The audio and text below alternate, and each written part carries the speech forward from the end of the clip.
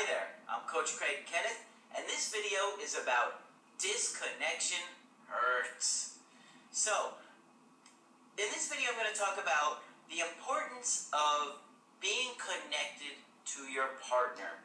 I'm going to start by sharing a few points about how understanding this is critical to having successful relationships, and then I'm going to get into two emails. Human beings form deep emotional bonds. Now, these start in our infancy, and it's during this time that we form attachment styles. Now, our attachment styles are our introductions to the world. In other words, this is based on how often our caregivers pick us up, hold us, give us love and attention, and on a consistent basis when we need them to. Our emotional bonds to others are a major source of safety. And when we feel disconnected, it sends us into an emotional meltdown. Now, this starts when you're just a baby. You can imagine, like, you've seen babies when they start crying and no one comes to pick them up or hold them. And what happens? The baby starts screaming more and louder and starts, falling over and screaming. And this is because without somebody to come take care of us, we die. And it's a life or death situation for a baby. A baby can't take care of itself. And we need our caregivers to take care of us. And when we feel disconnected from our partner, it's kind of the same thing. It's like a reflection of what happens to a child, right? We get anxiety. And the longer, like when we feel disconnected, we get anxiety. And the longer we feel that way, the more we're in pain, and then we start to see our own partner as a threat, even if we're unaware of it. So I've got two emails that I'm going to go through. One is from a guy, and one is from a woman. And I'm doing this because I'm going to show both sides of the situation. Now, I want you ladies to know that my work, it applies to you just the same as it does for guys. And in this situation, I have a guy and a girl, but it's interchangeable. In other words, when you'll see that the first email is about somebody who is causing their partner to feel disconnected, and then the second email is from somebody who is feeling disconnected from their partner. I want you to be able to see both sides of it, and that's why I did this today. So the first email is from Lewis. He writes, "Hey Coach, I love your channel. You have really opened up my eyes to relationships. My girlfriend broke up with me about 2 weeks ago. Yes, I am ill with diarrhea." That's a callback to a joke that I made in the Pain of Breakups video. And he said, "My girlfriend would get frustrated with me all the time. We would argue because she said I didn't listen to her. She said we never did anything fun together, and it didn't make any sense to me. She said when she was telling me what was wrong all the time, I would say she was wrong about how she was feeling." Never tell somebody that they're wrong about how they're feeling. Come on. And then he says, "I don't understand what I did wrong." Okay.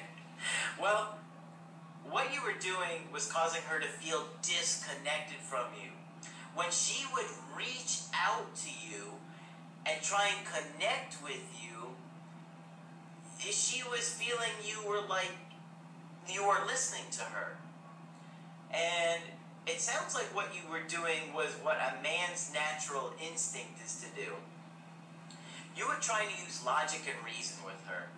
And logic and reason will always make a situation worse, especially with women, because that didn't make her feel connected to you, which is what she was trying to accomplish.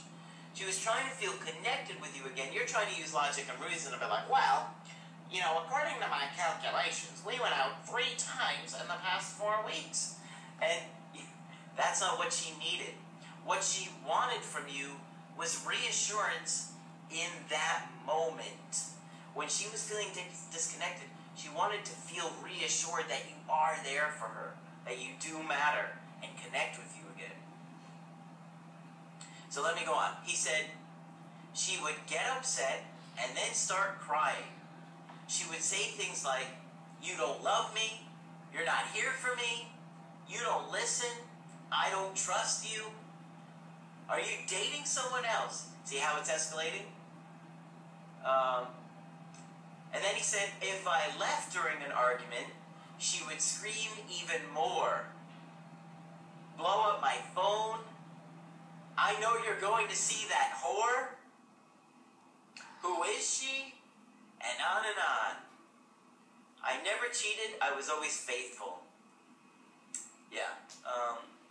So, what happened here is that once she felt anxiety, she lost emotional self-control. When we feel cut off from our partner, we go into a panic. When people have anxiety, they lose their ability to regulate their emotions, and they struggle to soothe themselves. Now, on a side note, you know how you guys hear about how women test men? Well, this is really what the test is about. Backing away and measuring the man's anxiety level. Does he freak out? Does he start to chase? Does he lose emotional self-control? That's what girls do early on, especially because they don't know you, so they're backing away to see what you do. They're going to test you right away, because then they can weed out a lot of guys that aren't strong emotionally. So, she wants to see in the testing, if a woman is testing, how's he going to react? Is he going to be confident enough to see if I come back to him, or is he going to freak out? It shows that you're able to take care of yourself. That's part of the reason, because you can show, I can take care of myself if I don't need you. And then it shows you're self-sufficient, you're a strong, alpha, dominant guy. You don't need somebody, you want somebody. There's a big difference. Now, getting back to this situation with this girlfriend, what's going on here is that you're going to see that the more trauma and neglect somebody had in their early childhood, the more likely they're going to have issues managing their anxiety and maintaining emotional self-control. Because they weren't taught how to do it. That's part of the reason. They weren't taught how to soothe themselves, how to calm themselves down in a situation. And they just get very irrational. This happens with men and women. It's not just women, guys. So don't think it is. So, in order to fix a situation like this, the connection must be restored. And you have to respond on an emotional level by opening up to your partner and being present with them. My suggestion to you, Lewis, is to keep watching my videos. I would really recommend doing a coaching session with me so I can really go over a lot of the details with you and help you understand what you're doing here and how to communicate better with your girl. Because even if I give you the basic strategies on what to do to get her back, chances are you'd go right back into the pattern of communicating in a way that uses logic and reason, and that would make her feel connected with you, and then she'd just wind up leaving you for good. So, I have another email, and this is from Alexandra. Now, Alexandra's on the other side of the situation. She's the one that's feeling disconnected from her partner. And let's take a look at this, because this is good to help you guys see what you're doing to somebody when you're not giving them the connection and that feeling of safety and that you're there for them. So she writes, "Hi Craig, thank you for all your wonderful videos. I have already learned so much from you, and I just started watching a week ago." She says, "I am considering breaking up with my boyfriend, and I want to know what you think. Anytime something is bothering me, I feel like he doesn't care." See, guys, what's important in that statement is what she said with "I feel." She feels like he doesn't care. Now, maybe this guy totally adores this girl, but when you don't know how to connect with her about something and it's upsetting her, she feels like you don't care. Let me go on with this email. She says, "I tell him all the time that he puts his friends before me. He wants to go out with them like 3 or 4 nights a week. I usually don't mind much, but then when we do spend time together, it's usually watching a game. Well, that sure isn't going to make a woman feel special." Now, obviously, she says she's feeling like they never spend time together, and they do. They physically are spending time together, maybe 3 or 4 nights a week, but when they are together, he's not present there for her. He's not connecting with her. So it's just as painful as being alone. And, you know, if you keep that up, guys, if your girlfriend is telling you stuff like this, she's going to give up hope that it's ever going to get corrected and she'll move on. Let's see. She says, "I feel very alone and isolated. I'm starting to resent his friends and him too. It hurts. And I get a lot of attention from guys. I'm not a cheater.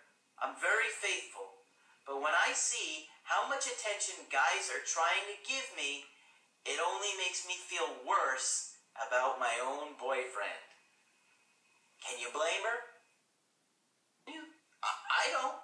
I mean,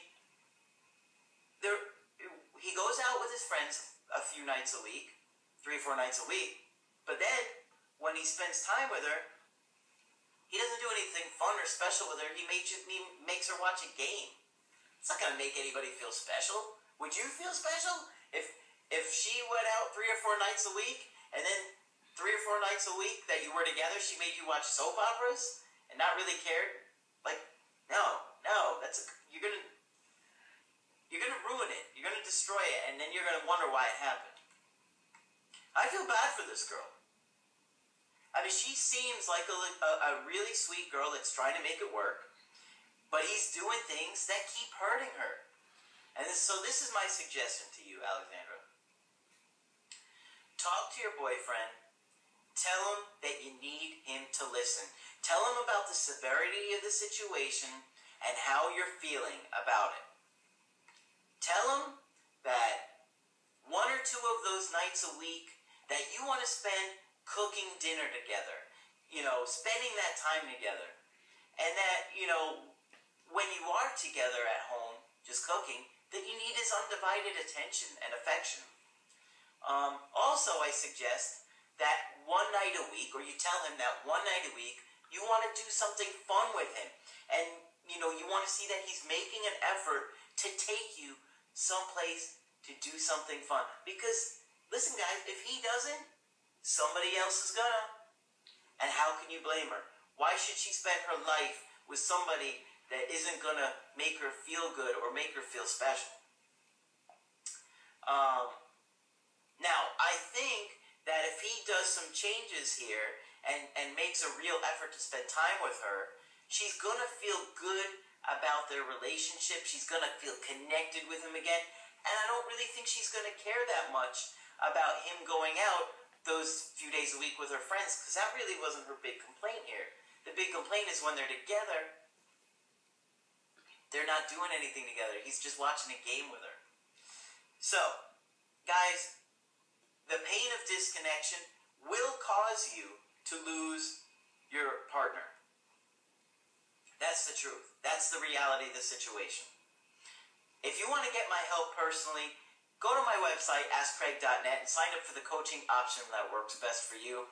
Make sure you like the video and subscribe to the channel. I have a lot of great content coming out, and I definitely don't want you guys to miss out. And I am Craig Kenneth, and I will talk with you soon.